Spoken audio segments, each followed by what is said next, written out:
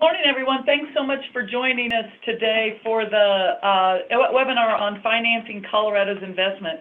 This is Carol Hedges, the Executive Director of the Colorado Fiscal Institute, and I am just really thrilled and appreciative of the time that both Trini Rodriguez and Dee Weiser have devoted to helping us all better understand some of the financing tools that the state of Colorado has available to finance the investments in all kinds of public infrastructure, but with a particular focus on transportation.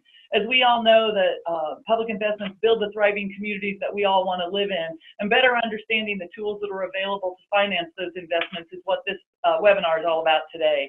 I want to introduce both Trini and Dee. So Trini, in addition to being a member of the Colorado Fiscal Institute Board of Directors, is the Senior Vice President, Managing Director, Public Finance at D.A. Davidson and Company. Before joining D.A. Davidson, he was the Senior VP at George K. Baum. Not only does he do cool work and get paid for it, he makes incredible investments of time and energy to our community. He's the chairman of the Downtown Denver Partnership. He's the past chair of the Denver Housing Authority. He is, and also is a member of the Rose Community Foundation Board of Trustees. Also with Trini this morning is Dee Weiser. Dee is an attorney with Butler and Snow, where he focuses his practice on public finance. In addition to the work that he does at Butler and Snow, he was recently elected and is serving as the president of the National Association of Bond Dealers, which I know keeps him in Washington and out of Denver a lot, which is probably good for all of us. No, I'm only kidding. Dee also serves on the Denver Public Schools Foundation Board, along with a whole bunch of other kinds of community activities. Both of these gentlemen are really generous with their time and energy, and really do all kinds of important things to make our community a better and stronger place to live. So thank you so much to both of you, and I'm going to turn this over to you now, and let's jump into the webinar. It's our pleasure. This is Trini Rodriguez, and we are excited by the participation. Welcome to the webinar. A couple of quick reminders you'll see on your screen. Please keep your phone or microphone on mute, please. And instead, in order to submit questions, type your questions through the chat function of Zoom. You should see a chat window that allows you to add questions. And we will, to the extent, we can certainly handle everything, any and all questions we receive.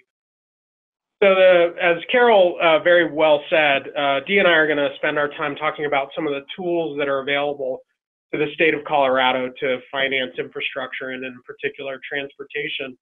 So we talk about this as bonds, notes, and COPs. Oh my, it's the litany of acronyms and other things that we use in public finance to talk about these financing instruments.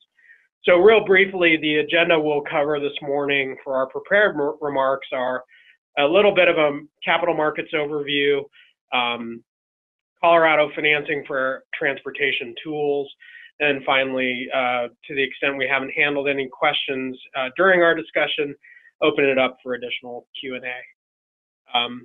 So on to, looking at the market. This chart shows you that, really short-term and long-term treasury rates are expected to rise in places and stabilize in others.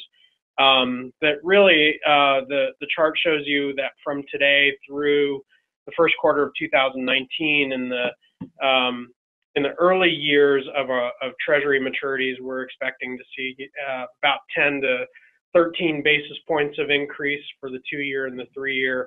And as you get further out, you see greater projected stability in long-term borrowing costs. So for a 10-year benchmark treasury, really only about a 5 basis point increase over the next year, and really only a 1 basis point increase on the 30-year long bond. So a lot happening in interest rates, but continued long-term rate stability. The next slide shows you that unique tool for financing that's available to states like Colorado, the tax-exempt borrowing costs over time. This is a presentation of the yield curve as it has occurred since the early 80s, 1981. And as you can see, the vertical line shows the range in which rates at each maturity have fallen since that time. And the blue squares show where we are today in terms of borrowing costs.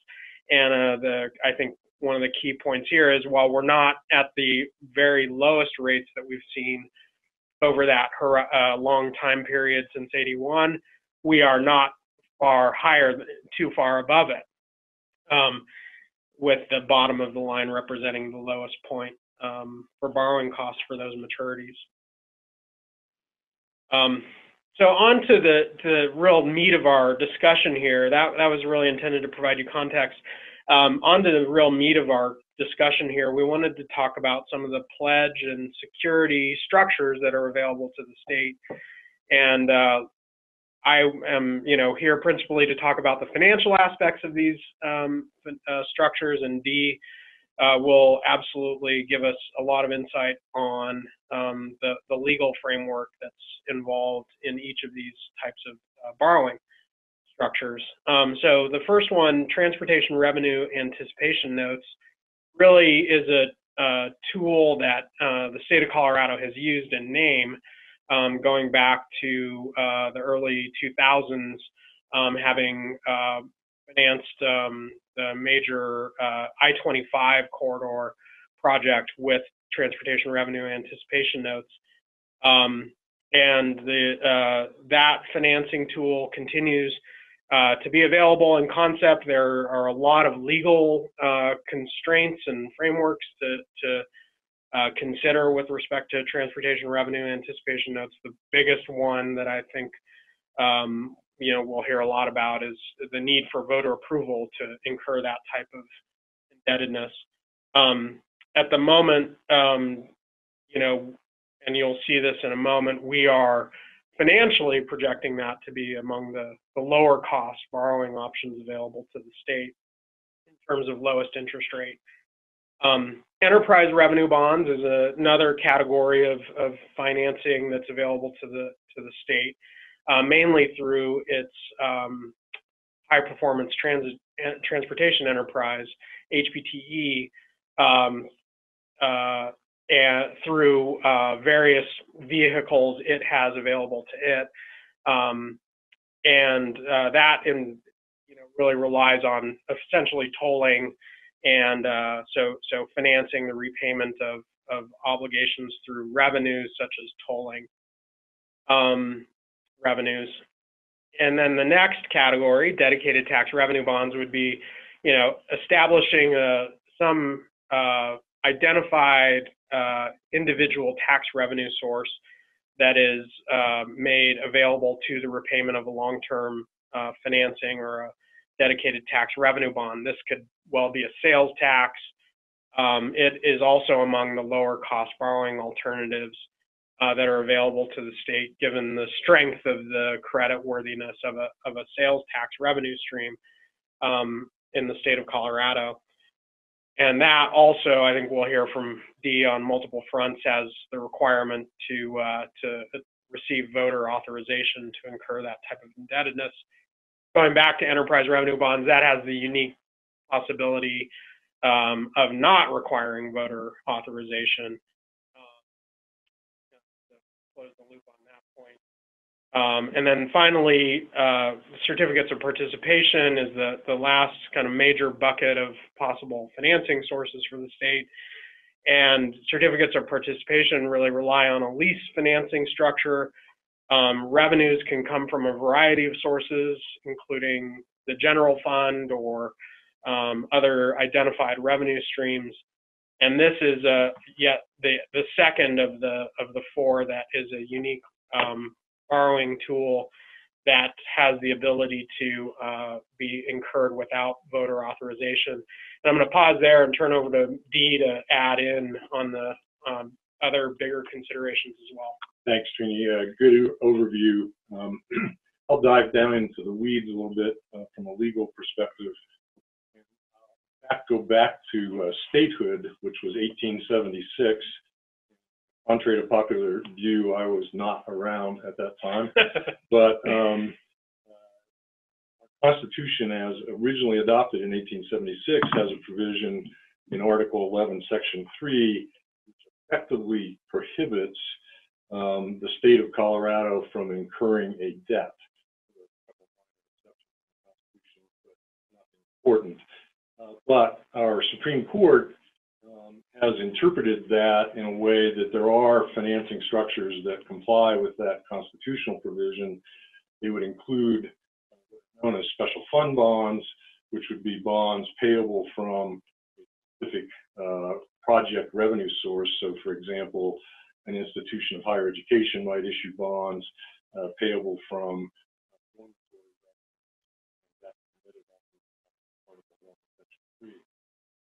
also, any obligation that matures within the same fiscal year accepted from that provision. Thirdly, the Supreme Court decided in a case in the 1930s that the monies from the gas tax that are dedicated to a special fund under the Constitution, that obligations payable from dedicated stream without further approval. And then lease purchase agreements, which are subject to annual appropriation, are also exempt from that provision. And that really relates to Trini's slide here about certificates of participation. What happens is the state would enter into a lease purchase agreement to acquire a piece of property. That lease is subject to annual appropriation. No debt is created. Represent the securities that are sold to the marketplace from the revenue stream under that lease purchase agreement. Final exception to Article 11, Section 3 is that the state can create independent legal entities that might issue obligations of their own. Think about the Colorado Housing and Finance Authority or the Colorado Education and Facilities Authority. Both of those can borrow money without voter approval. But they also don't really have any state revenue stream. They have their own independent revenue stream. So fast forward to 1992, when I was around, and of course the voters. But just in diapers. Yeah, I might have been changing diapers. But in 1992, the voters in Colorado passed Tabor, and the fundamental Tabor rule is any multiple fiscal year financial obligation has to go to the voters for approval. Now, exception under Tabor are kind of similar to these exceptions from Article 11, Section 3. For example, as Trini mentioned, enterprise revenue bonds can be done without voter approval. And so, high performance transportation enterprise is one that can do that. There's also the Colorado Bridge Enterprise. That's payable out of the faster surcharges we all pay when we register our cars and other motor vehicles. And also the exempted from Tabor's voter requirements, refinancing of debt at a lower interest rate. And again, the courts have determined that purchase agreements subject to annual appropriation, where certificates of participation have been issued to investors, are also exempt. So when you take these two things together, Article 11, Section 3 and Tabor, still do these transportation revenue anticipation notes, but we have to still have a statewide vote. They have to be subject to annual appropriation to avoid the debt prescription of Article 11, Section 3. And so this is exactly what happened with the trans that were issued the I-25 South project that Trini mentioned earlier, after successful voter approval, but still subject to appropriation. So I think maybe we should answer a couple questions. Yeah, we've got a good flow of questions. I think one of the key ones here is does the state have any outstanding COPs for transportation currently? And the answer to that is yes, but not in the way you might think. The COPs that are outstanding for transportation right now in Colorado actually were used to finance the headquarters of the Colorado Department of Transportation, as opposed to a highway facility or something along those lines. But maybe, Dee, you can comment on what the compatibility is for highway improvements. Right, good point. And the issue here is an asset that an investor could actually foreclose upon if the state ever not appropriated on rental payments. And so it's going to be hard to foreclose upon a public road, traveling on it. But the way that might happen, and in fact what was contemplated in 7, which passed in the last legislative session, they sell other assets, buildings. A simple example, they would sell the Capitol building to investors, essentially, and use it back and make annual payments to eventually get the Capitol building back. Maybe that's a stretch in terms of what the legislature would do, but at least it's an example of how it could work. Might be Jeff Bezos' next house if it were ever needed to be sold in foreclosure or That's something right, like that. Yeah. On to our next topic. So we wanted to provide an economic comparison or a sense of how these financing tools stack up. And I'd mentioned that trans were among the lower cost financing options from an interest cost perspective. And this slide actually shows the relative interest cost and interest rate cost differential between a trans issuance with a hypothetical credit rating of AA2/AA versus a certificate of participation, which would have, we are saying, has a hypothetical credit rating of AA3, AA-. Those credit ratings are very important to understanding to developing financing and locking down an interest rate for either of those types of financings. And you'll see in this table that, in summary terms, the trans financing using the same revenue stream is more economical to the state to the tune of approximately 0.14%, which is the difference between the 2.82% arbitrage yield, which is in effect an APR or annual percentage rate, and the 2.96%, 2.964% that is associated with the COP. These both have the same borrowing term, 2038 is the final payment, but the cost goes up for a COP as a result of a lower credit rating. I should also point out that the COP is also based on, in developing this hypothetical credit rating, is also based on the same type of revenue stream that a TRAN would be paid back from. And the rating agencies have historically looked at COPs as one rating notch lower, so that's why you see a 2 there after the AA and a minus there after the capital AA, one notch lower than a similar credit without the risk of annual appropriation. It's interesting though, Trini, because there is the risk of annual appropriation on the trans because of the Article 11, Section 3 problem I mentioned earlier. But I think this does reflect how the market views it, that somehow it's different, right? Exactly. Yeah, no, that's a great point. And I would say also, to the extent the state is, even more creative outside of what it's done in the past, this actual relationship of credit could change depending on, the nature of what gets put into the trans. A question that came in that we should touch base on here, and I think maybe people didn't hear me before about this, but the question was about Senate Bill 267 from last year. Yes, it did authorize COPs for transportation purposes, but as far as I know, those have not been issued to date. My understanding as well. Moving down this chart to talk in more dollar terms, these are both hypothetical financing scenarios, totaling about $3 billion in financing amount, so $3 billion in funds to put into, $3.5 billion, excuse me, as you see it under the row bond proceeds, $3.5 billion of proceeds to put into projects, improvement of highways, expansion of highways, et cetera, with a total interest cost of, as you can see, $1.827 billion for the trans and $1.845 billion for the COPs.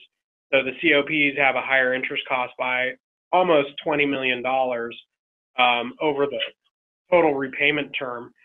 The average annual payments, as a result, if you think of this as your mortgage payment, a higher interest rate mortgage will have a higher monthly and annual payment, and that is borne out here in about a $2.4 million higher annual payment. So the state comes out of pocket at a slightly higher cost for using COPs under this type of set of assumptions and scenarios. The next slide, this just graphically presents the relative interest rates over the borrowing terms of the COPs and trans that we talked about in the last slide. And this is relative to the benchmark borrowing rate or yield curve in the tax-exempt market, what we call the AAA, meaning the highest credit rated, MMD, which stands for Municipal Market Data Index. So that yellow line is really the lowest cost borrowing line. The blue line shows the trans interest rates over the borrowing term, slightly higher than that MMD, and the trans and the COPs, the green line being the highest cost presented over time in this slide. I think if you reflect on what the state could do now for transportation financing, we could do the trans, but that would be subject to a statewide election. We could do some sort of enterprise financing, but that probably means something like tolls, or again using the bridge enterprise if there was a qualifying bridge project involved, or doing the lease purchase certificate of participation arrangement, which is contemplated by Senate Bill 267. And finally, maybe public-private partnerships. The state has just executed one of those on the Central I-70 project, which has a little bit of several of these components to it. There's some tolling involved, there's the bridge surcharge involved, and I think there's some annual appropriation risk that the private consortium has taken there. But those are all the legal choices, I think. But again, we'd have to have a statewide vote on the trans. Everything else would not require a statewide vote. But then you get to the question, Drini, right, of is there a revenue stream? Is there a new revenue stream that's being added? Or are we using some other revenue stream that's currently being spent on something else or maybe dedicated to something else? Yeah, and that's the key question, I think, on many levels. And Dee, I'm glad you raised that. The key ingredients for all of these issuances, if some type of authorization is required, that authorization has to be available, and you've talked about that very eloquently. But secondly, you need money to pay all these back. None of these is a form of a grant. And what is that money going to be? Is it going to be existing, some new revenue stream? For example, we have heard over time, you know, the states have traditionally used and relied on gas taxes, and so yes, could the state have a conversation about increasing the gas tax or some other type of specific ownership tax? We need some incremental source of revenue, whether it's carved out of existing revenues or created as an additional one, in order to support the repayment of whatever financing the state takes on. In terms of other states, as we look across states, the choices run the gamut. States have their own preferences for their own types of tax and fee type tools that they are supportive of, that they have appetite for. A lot of that's influenced by state financing regimes as you cross state lines. Some states have a statewide sales tax, others don't. Some have a no income tax, some states have no income tax, and all of these influence, really what states use. And so we actually see, a wide range of different financing methods and revenue methods for supporting transportation costs and burdens. Many states do use, to the extent they can, general fund revenues, which largely in many states comes from the broadest tax revenue sources, such as income tax and personal income tax, corporate income tax at the state level, together with sales tax or another, similarly broad source of tax revenue. I think one thing to point out on this is a lot of those states have a unique tool that is currently not available to the state of Colorado, which is a broad general obligation pledge. And Dee, I know, can comment on that from a legal perspective, and sort of history of why we don't. But also from a financing perspective, that is typically viewed as the highest and lowest cost way and most flexible way for a state to borrow, and that indeed is a common tool that's used in many states for financing transportation, which has, when you think of the transportation network, it's similarly broad and touches every single person in the state. So you like to have the financing and the broadness of the financing and the revenues that pay it back, somewhat related to the projects that it is going to go to fund. But turn it over to you. No, that's right, Trini. A number of states do general obligation financing, and it is the lowest cost borrowing for them. But again, going back to the Constitutional Convention in 1876, for whatever reason, our founders made the choice that the state of Colorado shouldn't be able to borrow much of anything. It wasn't that they said you have to have a vote, it was just you can't do it at all. Whereas at the same time, they authorized local governments, in Colorado, to do general obligation financing so long as they had a vote.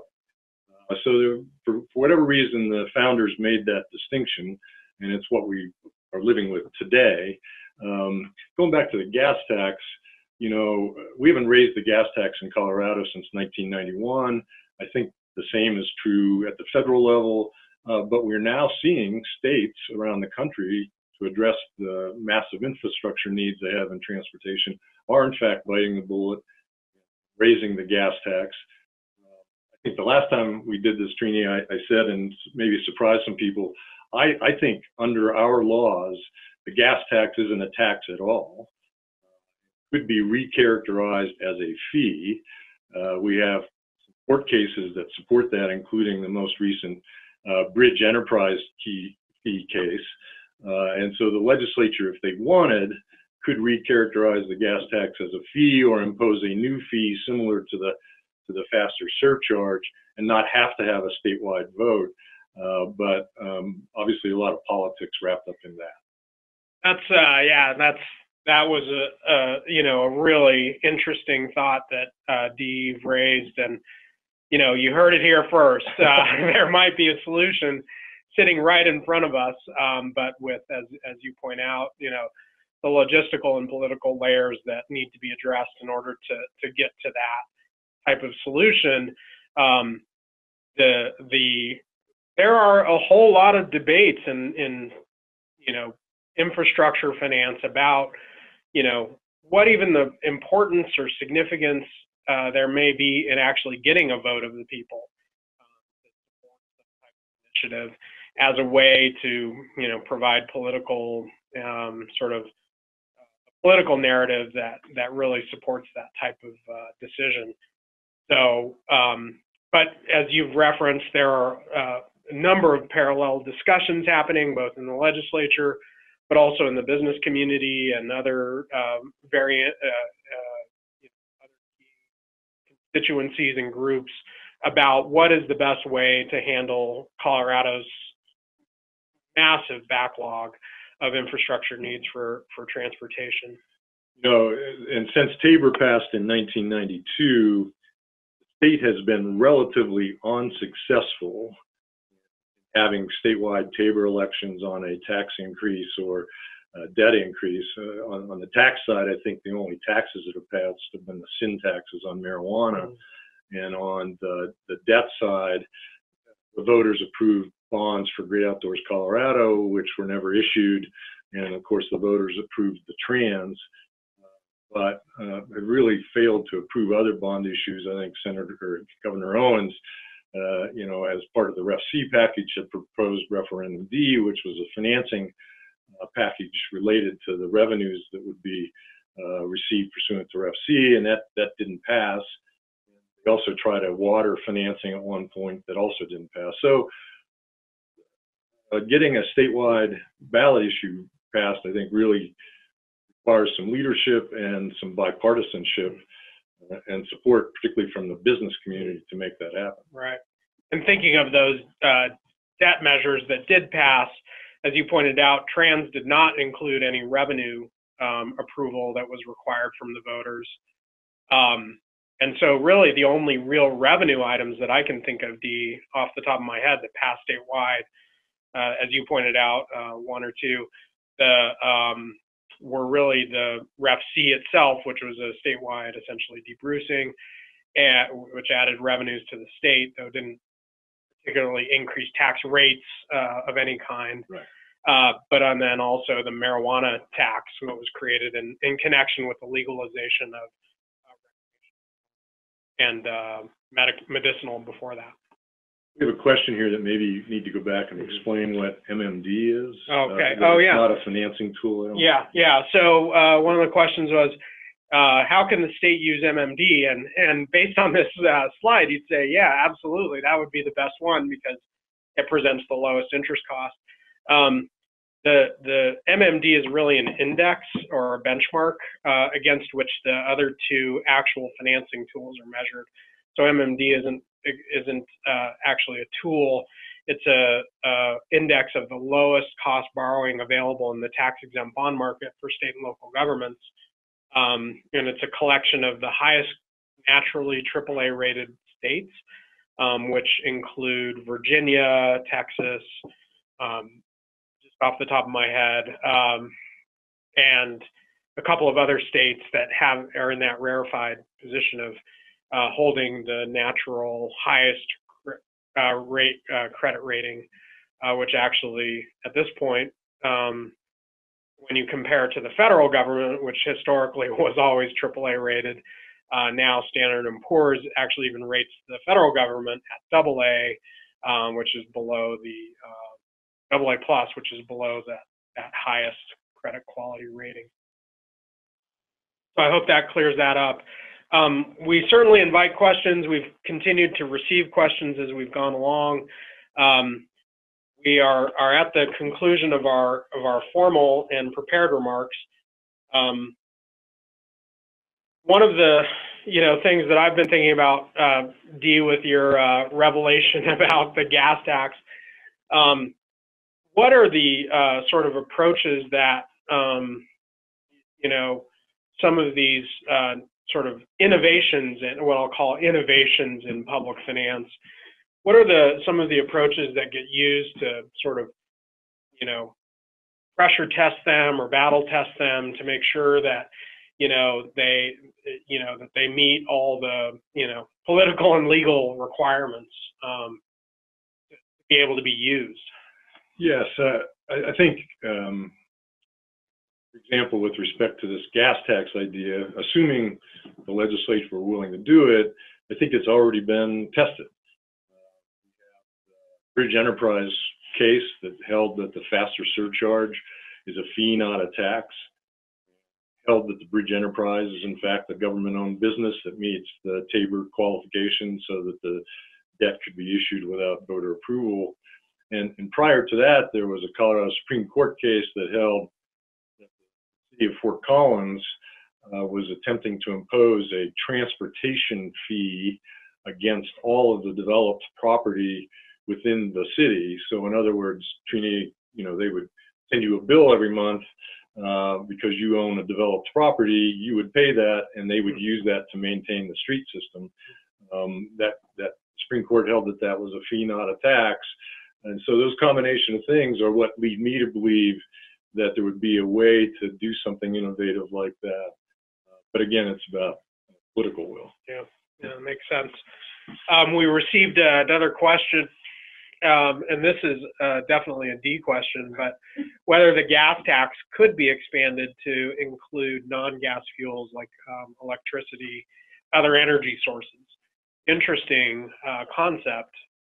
Yeah, it is an interesting concept. I guess the question would be where the person is getting their electricity and how they are paying for it, right? So if you pull it into your garage and plug it into the wall, how does anybody know that that electricity is being used specifically for transportation purposes, as opposed to one of these standalone recharging stations where you could imagine plug in for 2 hours and I have to pay not only the cost of electricity plus something on top of it. Yeah, it seems to me that could in fact work. Sure.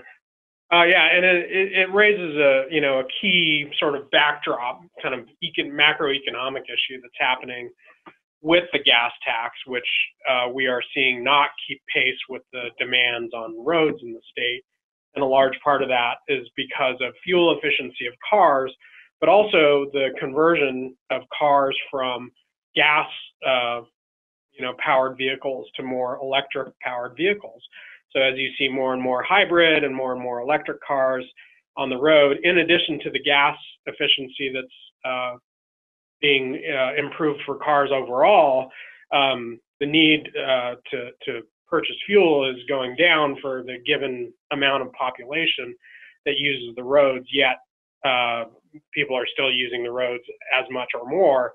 And so that lack of connection between, or that inverse relationship really to the predominant revenue source that goes to pay for transportation, maybe stagnating or going down in some cases, but the needs going up, continues to be a vexing challenge.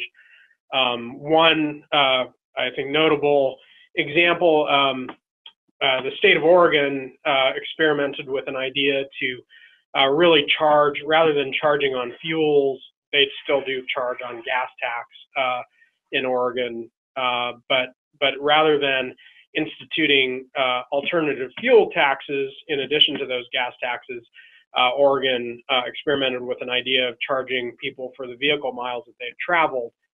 And this involved hooking up a little device to your car that measured how much you drove. And that in turn became the basis for some type of assessment or fee that drivers paid. To my knowledge, that has not been turned in. That was initiated as a pilot program to sort of study. To my understanding, that hasn't been expanded as a statewide and a fully functioning sort of way of generating revenues to pay for transportation improvements. But there are other innovations that are certainly being discussed and evaluated along those lines to try and address this disconnect between the use and demand for gas, but not keeping up with the infrastructure costs. Yeah, I think that sort of mileage fee is something that other states are considering, and I think you maybe even CDOT either in the midst of it or about to do it, and we're looking for volunteers. You do have this concern, this privacy concern that some people have, that Big Brother's going to know where I am, how I'm traveling, all that sort of thing. And maybe given the Facebook thing recently, people aren't as interested in that approach, but it is a kind of a useful alternative from a revenue raising standpoint and maybe a fairness standpoint to the gas tax as a tool. We got a question about, is there a possibility that there will be a ballot measure for new resources this year? What are we hearing? And I think the answer to that is yes. There are a number of proposals that have gone through the ballot title setting for a citizens initiative on perhaps a tax increase. I don't know all the details of which taxes they're talking about, but I think some were income tax based, some were sales tax based, something other than the gas tax as a source.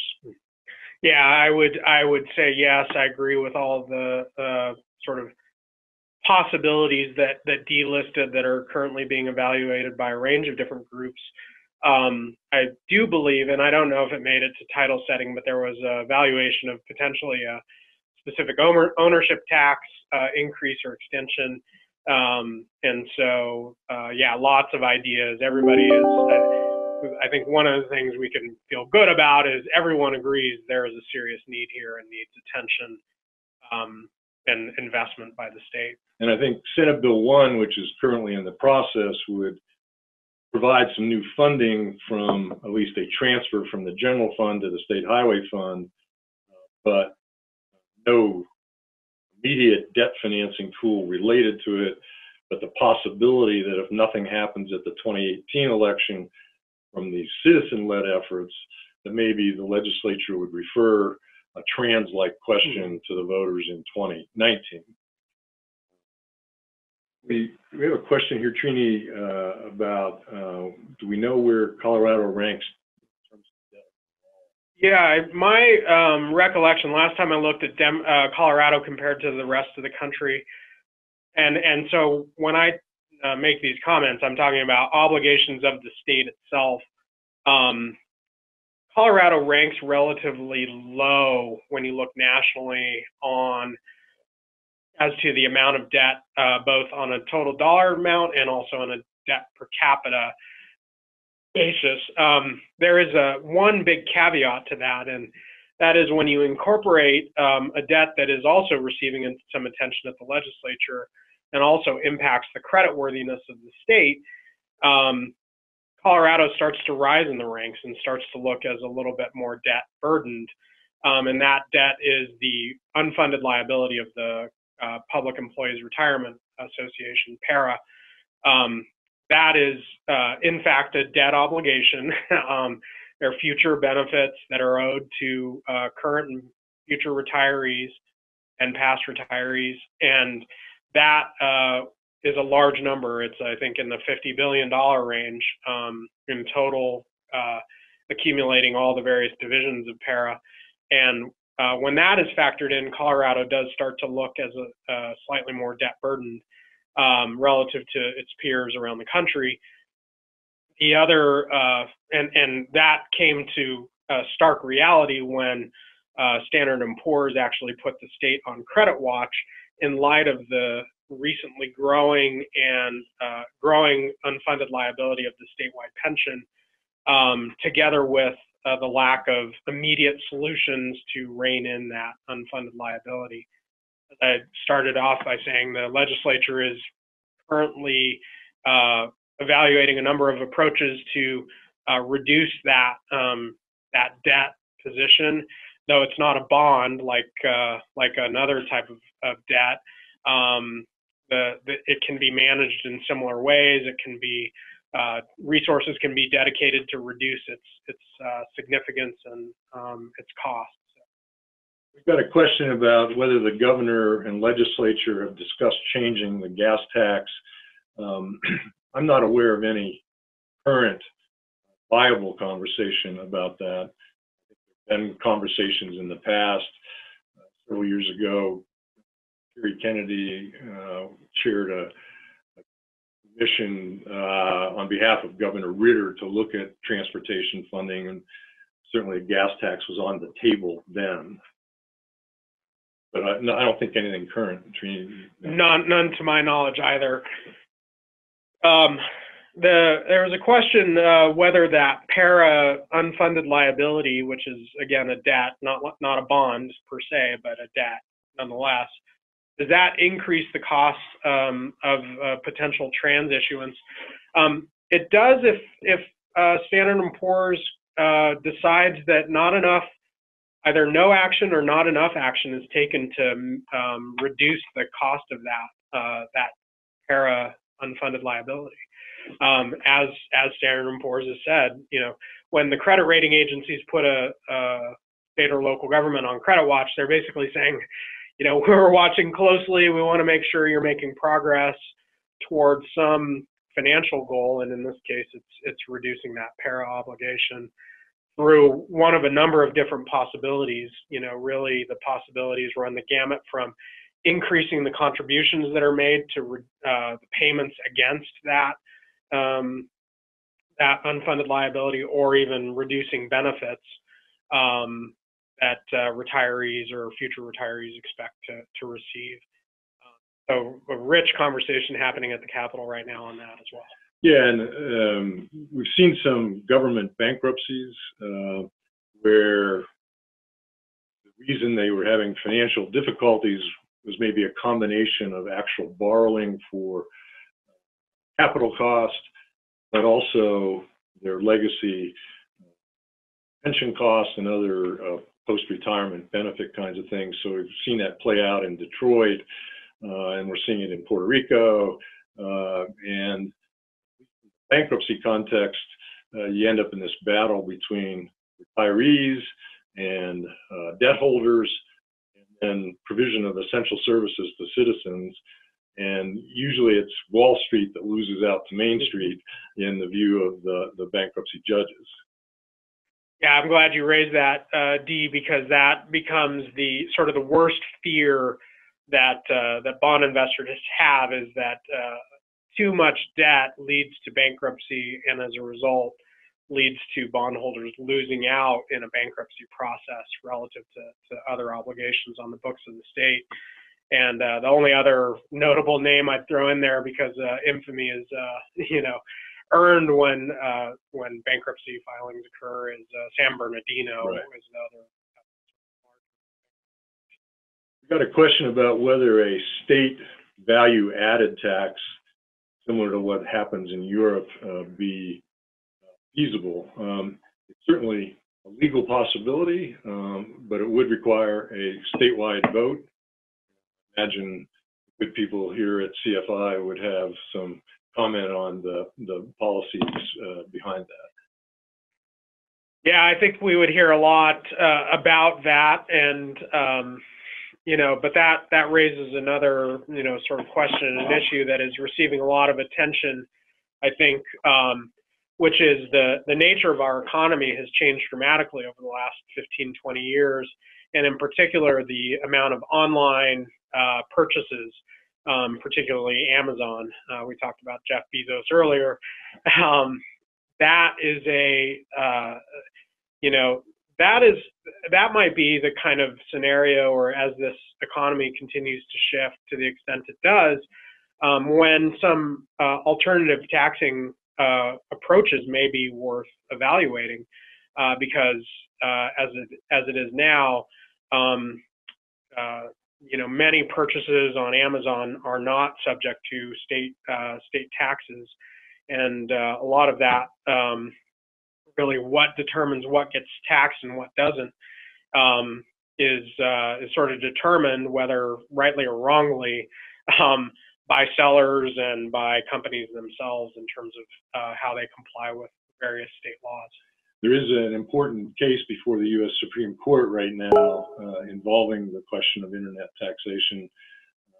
Chance for the court to reconsider a decision they rendered a few years ago involving the state of South Dakota. It was thought that they'll reverse that, the opportunity for more internet sales taxation, get back to fairness between those internet merchants and Main Street. And that's a really helpful point, because as the economy is shifting, the legal framework in which all of this has to operate is also shifting. Well, it's Carol again, and I really want to thank both Trini and Dee for providing this really interesting discussion for all of us. I think the queuing up of the questions at the end about what kind of a tax structure and tax code is going to be best for leading Colorado forward and keeping us, keeping the quality of life and the Colorado way of life going for all of us, really is the fundamental work that we're taking on here at the Colorado Fiscal Institute. So please stay tuned for the work that we're doing, and because we're going to be continuing to inform those kinds of conversations over the next few years. Again, I want to thank Trini and Dee for taking the time. I want to be with us this morning. I want to thank all of you for participating, and I want to remind all of you, if you want to go back and hear this again because it was just fabulous, and or you would like to share it with others who you think might benefit, this webinar has been recorded, and it will be available for you on the Colorado Fiscal Institute website pretty much as soon as we're done today. So again, thank you so much, and stay tuned to the CFI network as we continue to have these discussions.